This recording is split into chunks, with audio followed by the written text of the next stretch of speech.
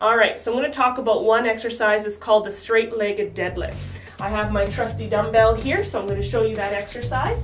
Now, I'm going to do that exercise in a posterior pelvic tilt first, and then an anterior pelvic tilt. Okay, so posterior, that means I tuck in the tailbone, my back is flat, and I'm going to do a straight-legged deadlift. That means my knees are soft, but they don't bend. It's not like a squat. And I'm going to come down into this straight-legged deadlift. And I'm going to keep going until I feel a stretch in the hamstrings. So because I'm a little bit flexible here, I could go really low.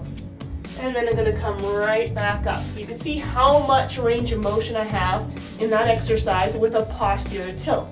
However, if you're going to do that exercise with a posterior pelvic tilt, you're going to find a little bit of discomfort in the lower back. So what I get people to do is the opposite.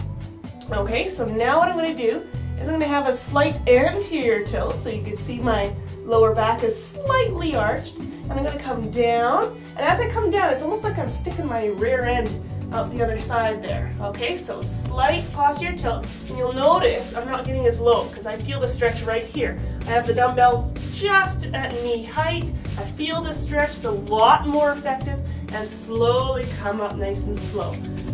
All right, so it makes a big difference if you do a straight-legged deadlift with an anterior tilt as opposed to a posterior tilt.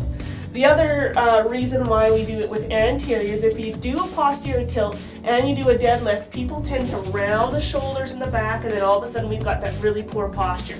Okay, so I often sit up tall, shoulders back, tilt the pelvis slightly anteriorly, and then all of a sudden that exercise is so much more effective, and you don't have to go to the floor to get the effectiveness of that exercise.